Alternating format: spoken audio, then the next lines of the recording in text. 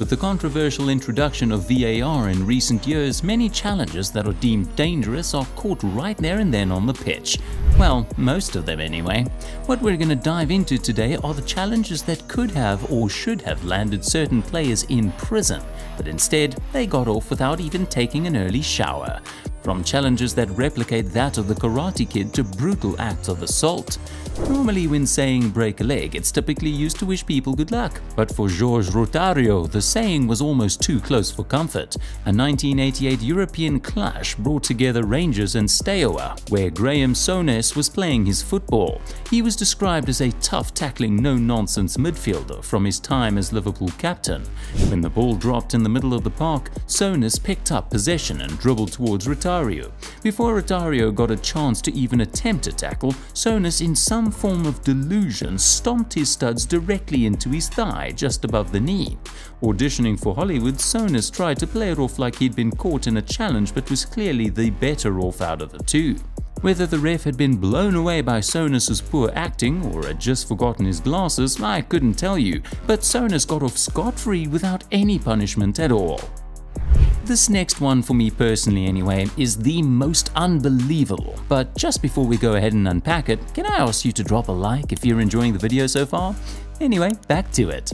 In the '82 Spanish World Cup, there was a genuine threat to life when Harald Schumacher put Bruce Lee to shame by flying into French forward Battiston, wiping him completely out.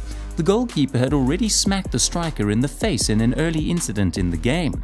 The challenge was described as one of the worst fouls in World Cup history, as Battiston lay out cold on the pitch. He had to be stretchered off unconscious, and it was discovered he had damaged his ribs and lost 3 of his teeth. Despite the 3 lost teeth, the ref actually gave the foul to Germany and play resumed as normal. Now, I'm not sure what the referee was thinking. Maybe it was fear of what Schumacher would do to him if he did punish him. Now, it wasn't just the near-death tackle that people were concerned about, it was the nature of the goalkeeper himself amidst all of the commotion. He didn't approach the Frenchman to even check for a pulse. Instead, he did some kick-ups and stood with his hands on his hips as if the pause in play was an inconvenience for him. When learning about the injuries caused from the journalist, he joked that he would pay for the crowns. Evidence of karma existing prevailed as Germany went on to lose the final of the competition to Italy, and the fallout for Schumacher was as brutal as his foul. In a newspaper poll, he beat a certain radical German moustache man as France's greatest enemy. Anti-German feelings in the nation rose. The next example is on the same level as the previous one, and it actually includes a national hero. But first, the villain in question is none other than Andoni Goicoechea, whose brutal attack on Maradona earned him the title the Butcher of Bilbao. In the '83 game, the Butcher flew in on the young Maradona and snapped his ankle. The challenge was described as the worst tackle in Spanish football history. Luckily, Maradona was able to recover from the broken ankle and write the rest of his illustrious career, but it could have been cut short right there.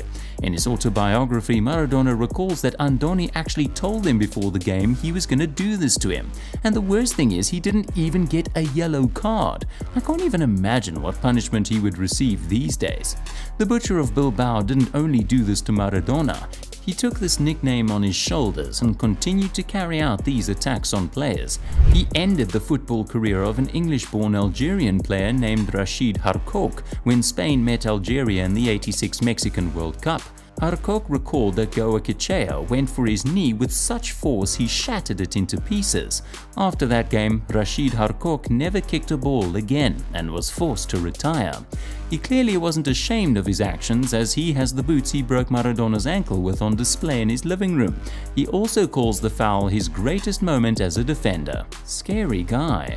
On the theme of legends of the game, we turn our focus to the 1991 FA Cup final. This time it is the legend delivering the fatality. Paul Gascoigne, known as Gaza, was clearly feeling the heat of the game as he had delivered a nasty, reckless tackle not too long before this specific incident, and it was a miracle that he avoided receiving a yellow. Gary Charles was then making his way forward when Gaza threw a leg kick Conor McGregor would be proud of, straight across the knees of Charles. This contact was so bad it actually ruptured the Tottenham player's knee ligaments. It was cringeworthy. But the biggest shock was that Gascoigne didn't see red or even a yellow for the deathly challenge a couple couple of minutes after the previous one. I'm not sure what charms Gaza had working over the ref, but he was very lucky not to be arrested, let alone sent off. Our penultimate example didn't quite avoid punishment altogether, but was able to play the rest of the game on the field. At first glance, it just looked like a silly foul where Lee Bowyer swiped the legs of Dorado, which should have seen a yellow, but upon further inspection you can actually see something after the initial foul. You can see that he stomps on the head of the player on the floor with some aggression too. It clearly was not an accident. However, the ref must have forgotten his specs at home as he missed the incident and Bowyer went unpunished.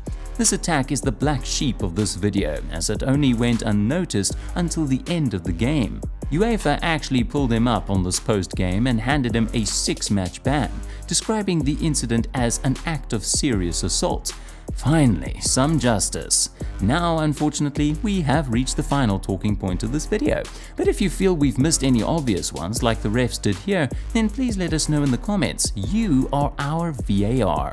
This is the example we were referring to when we mentioned replicating the Karate Kid. However, there was definitely an element of Kung Fu in there too. In the World Cup final, where the Netherlands faced off against Spain, there was a coming together between Nigel de Jong and Xabi Alonso. And by coming together, we mean de Jong's studs coming together with Xabi Alonso's chest.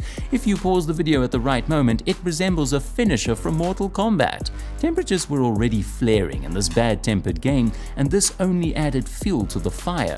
In the UFC, this would have been applauded, but in a game of football, it was described as the most blatant red card I've ever seen, and Alonso himself said it was one of the worst tackles he had ever suffered.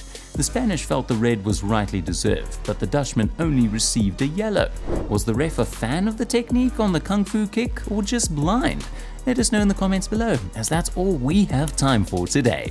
If you enjoyed this video, then feel free to leave a like and subscribe so you won't miss any of the action going forward.